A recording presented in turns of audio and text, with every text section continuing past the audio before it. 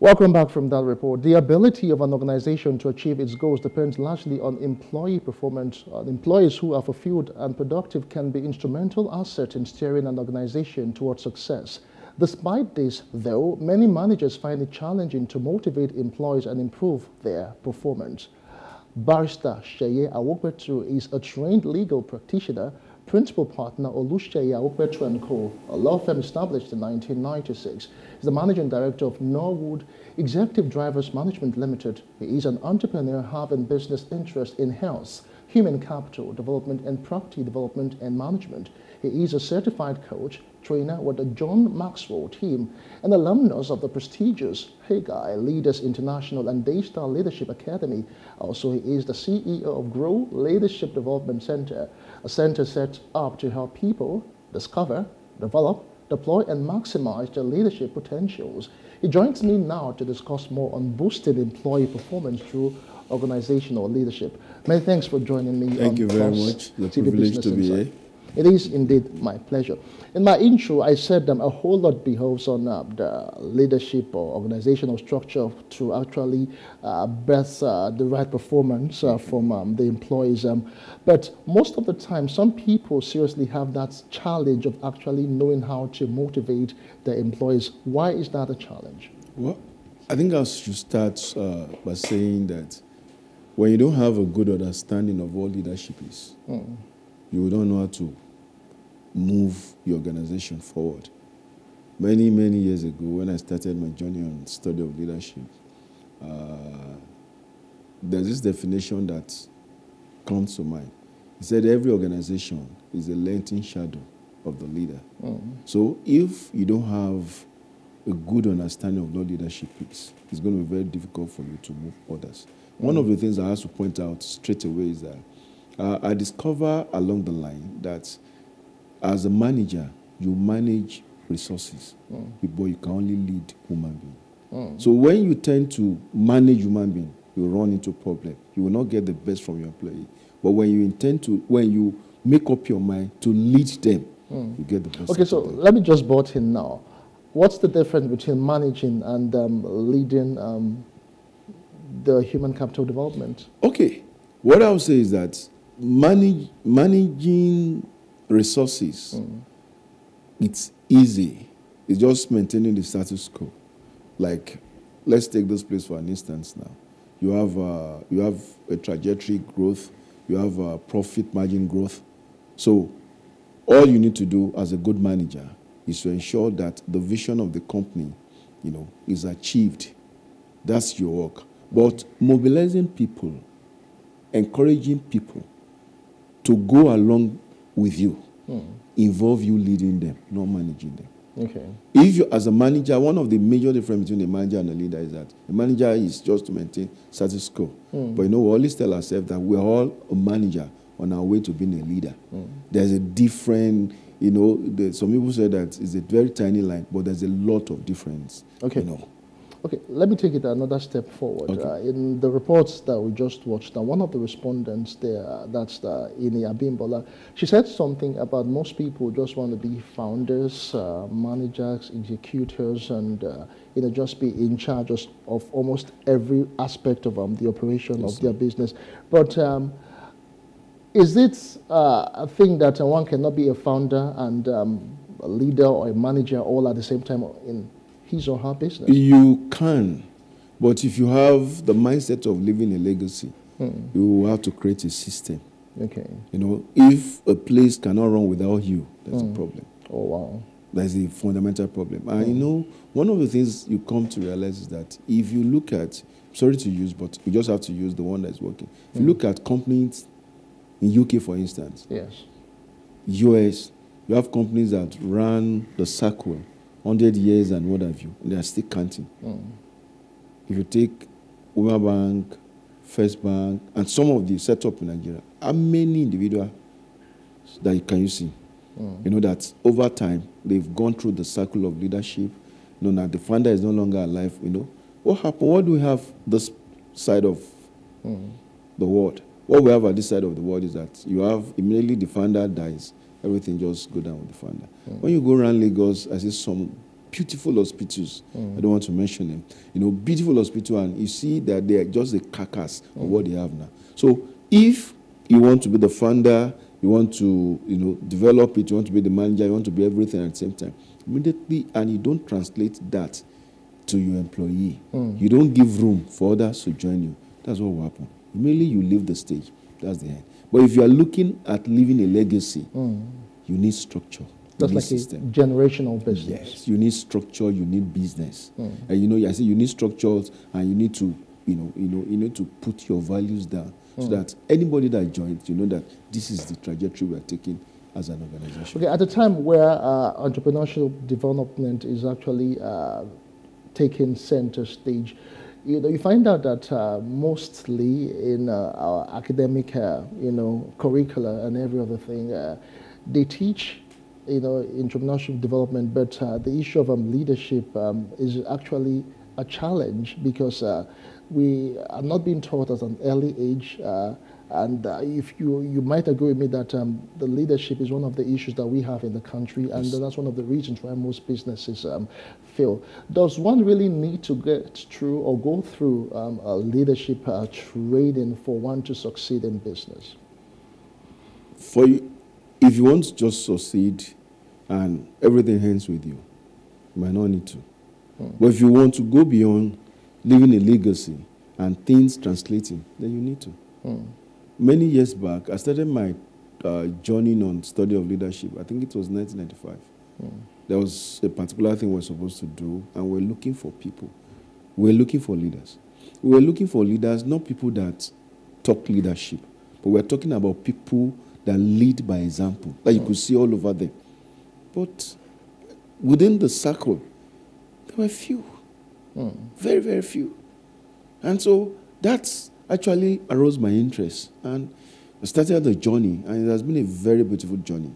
You know, if you really want to lead in a such situation, you want an organization to run, whether you are there or not, you need to understand what leadership is. I'm very sorry, we have few people, even in the business world. We've discovered that you can be a manager to succeed in the business world, but if you're going to leave a legacy, let's look at Nigeria for instance. We've had people coming into business, doing very well, but immediately they leave the stage. What happened to? Like I said, I don't want to call names, but what happened to their business? They just realized that everything gradually go down the drain. It's the absence of effective leadership. Okay, fine.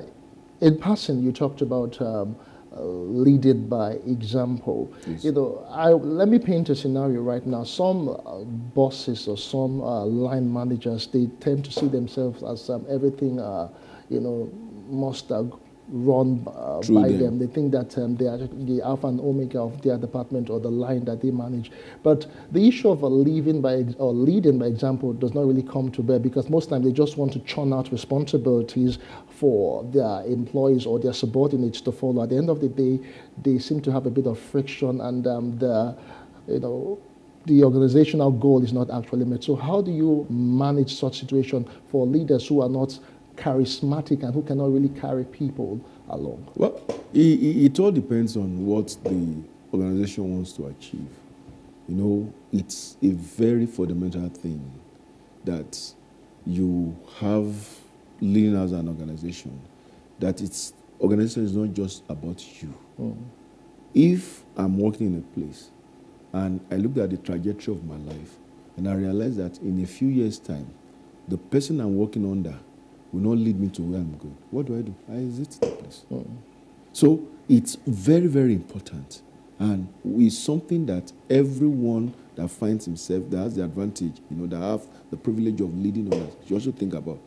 It's not all about me.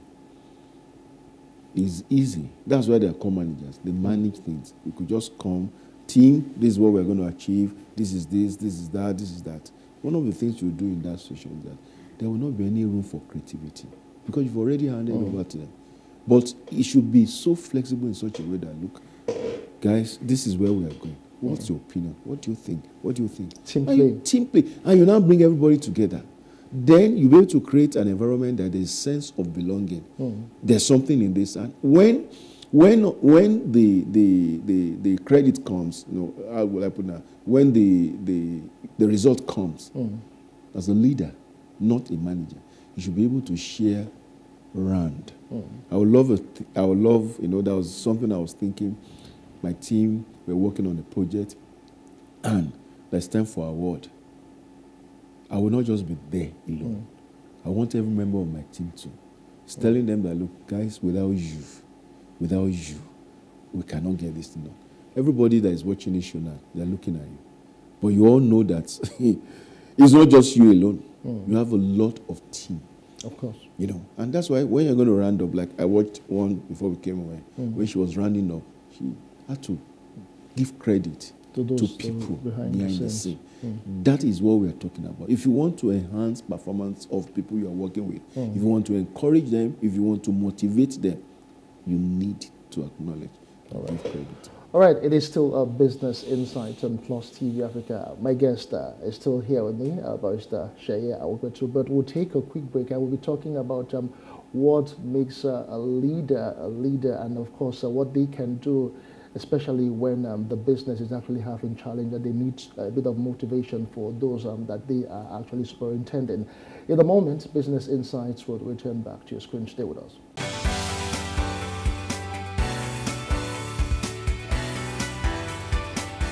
All right, welcome back. It's still Business Insight and Plus TV Africa. We're looking at organizational leadership and, of course, boosting employee and motivation and performance. And my guest is Barrister Seyi Awopetu. Many thanks for staying with us. Thank you. Yeah, just before the break, we talked about a leader who is actually having challenge and the subordinates and people that he is actually managing or leading, rather, are having challenges and they've actually lost the morale. So how can you bring them back up to speed and make sure that everyone is at the same page? Okay, thank you. I think the starting point should actually be when things were rosy, what was the relationship with them? What keeps your employers with you when things are tough is the way you treat them when things were rosy. When things were rosy, when the organization was doing very fine, was all attention on you? Were you sharing credit with them? So the likelihood is that when there's problem, they might not likely stay with you. To answer your question now, at that particular time, point in time, one of the advice I will give is that the leader must remain focused. He must remain focused on the goal. It's a fact of life. Some people will live within that. And in fact, that's what tests their loyalty. Is this person, is the employee, is he committed to me? But you see, one of the way through is for the manager or the leader, in this case that we're discussing, to be open. To be what? Open. Open, okay. Never pretend that you are superhuman being, because there's nobody that is superhuman being except the Almighty God. Okay. You are not. Be authentic. Yes. Let people know what's going on. Okay. Because when you cover things and you pretend that everything is okay, they want to assume that things are okay. So it's explaining things to them. Say, look, this is where we are now. With the reality of things, this is where we are now. But I believe that this is where we're going. We could get to where we're going if we come together as a team. And so, whatever comes in at that particular time, the leader has to make a lot of sacrifice. Okay. You guys, this is what came in. You can have this, you can have this. What about you, Oga? Don't worry. All right. Okay, so I just want you to, as we round off right now, I just want you to advise entrepreneurs, those who are actually starting out and they have this big dream of passing on their businesses to maybe their children or grandchildren, and they really don't really know how to go about it, but it's just their prospect. That's what they have in mind. That's the big picture they see. What would your advice for that person be in 1 minute? Well, what I would say is, look, one, you need to be future-oriented. Let your mindset not just be about you. And of recent, I was discussing with some group of people. I said there's a difference between being employed and being an entrepreneur. When you're employed, everything you want, it's just for yourself. But when you're an entrepreneur, you have the mindset of, look, you are futuristic. When you are futuristic, the second thing you are going to do is to be systematic in all that you do. Set a system that will work. Yes, it might not start working now. And one of the systems I would advise you set is separate what comes in as any from what you spend. Let that be different. No matter how small what is coming in now, know that that is for the business. And if that's the only thing you are doing for now, there's no other business by the side, put yourself on salary from day one. Even if you are not getting the salary now, know that, look, this is the system I'm setting in place. And as much as possible, we all need help. At a particular time in time, you know that you need assistance from it. And don't shy away from it. Look for people that believe in what you are doing and bring them on board. And make everything plain. Share this. Get a lawyer to advise you properly on the legal structure, and you are good to go. All right, thank you. You've given so much wonderful nuggets for people. I'm sure they have gotten what they need to really move on. Many thanks for being a part of the show. Thank you very much. Barrister Awopetu. It's a privilege. All right, as we go on the show, I must say a very big thank you to my guest who has been a part of the show and who has actually given out useful insights for people who have leadership challenges and those who are actually starting out. But then again, the Event Experience Africa Texas has hosted major stakeholders, event professionals, creatives, and business heads in the event industry since 2019 at a grand conference that sets the pace for an eclectic year as a professional in the event industry. Since the global downturn, Texas resumed activities post-COVID in 2023 by hosting delegates from across Africa to an excellently planned and well-executed conference themed reset. But this year's theme was geared at encouraging and guiding diverse stakeholders on growth pathways, profitability, and accessing new markets in the industry during a recession. I'll leave you with details of that report. I am Justin. Academia Business Insight returns to your screen same time next time. Bye for now. This one is nice. Okay, you look nice in this one. And so that was something that event managers were having to do. The event planning business is highly profitable and can be started with no or relatively low capital. It is, however, pertinent to note that it is a networking-oriented activity. With the progressive comeback from the pandemic, stakeholders have converged on Event Experience Africa to share and connect with other professionals to better position themselves to hit the ground running in 2023. Value for me, on the other hand, is also like understanding your customers. Led by Nigeria's foremost event planner, Funke Bokana Obrute, participants were intensively involved in an informative and unusual experience. They were engaged on drivers for sustainable business growth, curated sessions, emerging innovations and trends in the industry. They need a change of mindset. And for me, reset is either moving backwards, turning around, moving forward, pausing and rethinking. You know, you can either do a hard reset where everything changes, or you reset your mind, you reset your business, reset your life. I would say a melting point where everybody can come together to learn, to relearn, and then to just get education, to network. And I saw that there was really nothing for Africa. You know, I go for conferences internationally, all over the world. I've spoken, I've attended over the years, and I know that it can be very expensive. First of all, getting on the plane, buying your tickets, getting on the plane, getting the hotel, paying for the conference, and they're very, very expensive. But I just thought, how can we make it nearer for people? People who curate experiences across Africa are the event organizers, event planners, the vendors, and people in the value chain. See how powerful it is to actually put all of these people in one room. It's such an amazing thing. So if I'm to describe it, Texas is unifying Africa and figuring out great ways to make this industry in Africa globally competitive. Right now, the world is actually, you know, the entire torchlight is on Africa right now. Like I said, a lot of times people don't see them. They feel, oh, it's just a big Ashoke, it's just a big color, it's just a big style. But truth be told, it's not true. What we do is basically curating a moment, a fashion moment for you. That's what your stylist does. So as much as it's pretty difficult to convince, sometimes your resume and what you've done and how you've been able to put your previous brides or your previous groups together, just sort of makes it easier. But a lot of times, it's convincing them. TechSet 2023 was also targeted at corporate stakeholders such as brand and corporate communication activation managers, including experiential marketing companies.